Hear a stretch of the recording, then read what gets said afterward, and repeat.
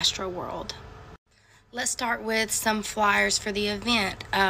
This one is roller coasters going down into what looks like a vortex. So basically, if you guys don't know, Astro World is based on an amusement park that Travis enjoyed when he was a kid in Houston.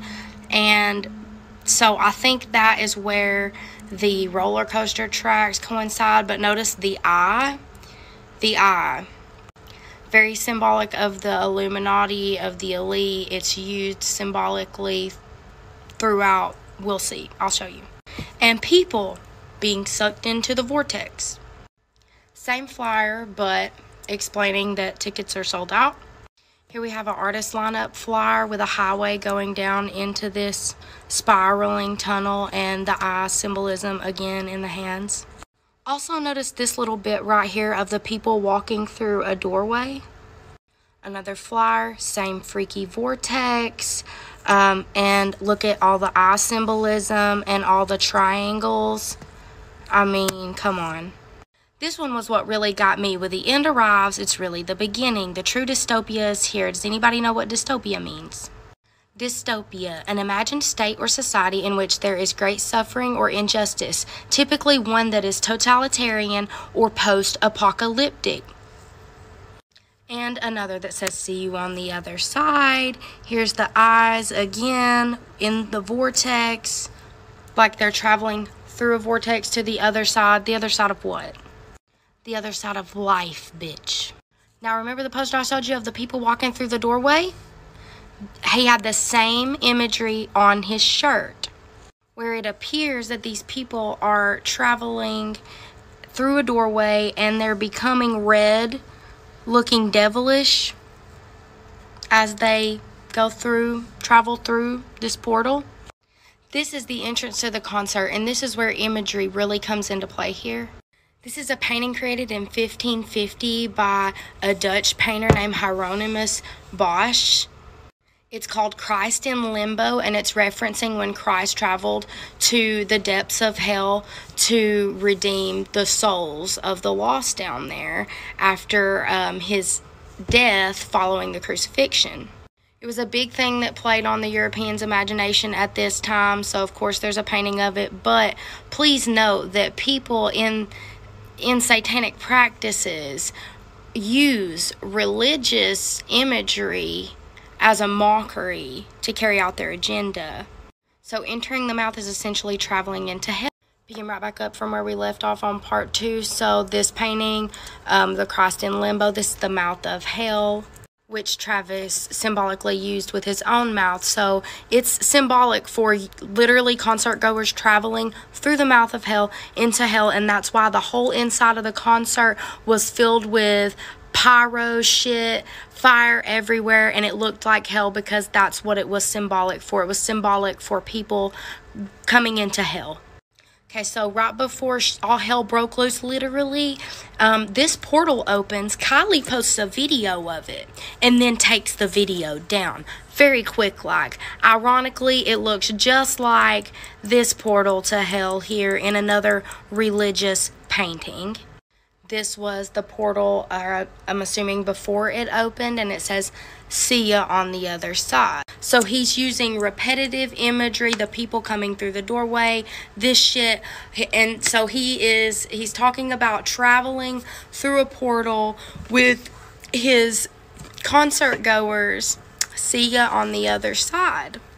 Portal imagery over and over. Hell imagery over and over. Look at this fire. This right here is probably one of the most damning pictures to me. If you guys haven't read the report yet, 8 people lost their lives at this concert. When these flames came up, when this shit started happening, there were 8 flames represented. 8 towers of fire began shooting up as 8 people lost their lives. Coincidence? I know the fuck not.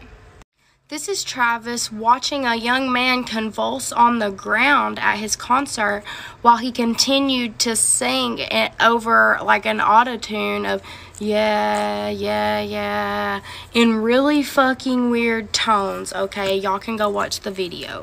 He did at one time pause and ask security to help someone who had passed out. But other than that, he let the shit ride. You'll have to understand that these concerts are set up and blueprinted out in specific patterns that are ritualistic. These people are carrying out rituals and harnessing the energy of the concert goers to carry out these ritual practices. These people are associated with the Illuminati, the Freemasons. They're practicing ancient religions that the general public does not understand. Those 8 peoples were a sacrifice for a ritual carried out. And being that a security officer was injected with a substance and administered Narcan to save his life, they're now investigating it as a homicide. This was a homicidal event. Part 3 of Astro World was not an accident. So we know at 9 p.m.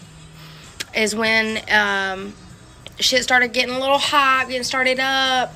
9:30, shit got wild.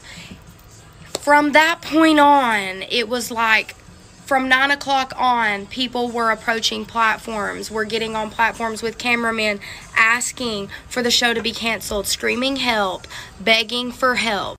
Travis didn't finish his set until 9:42. So 42 minutes of not give a fuck is what happened.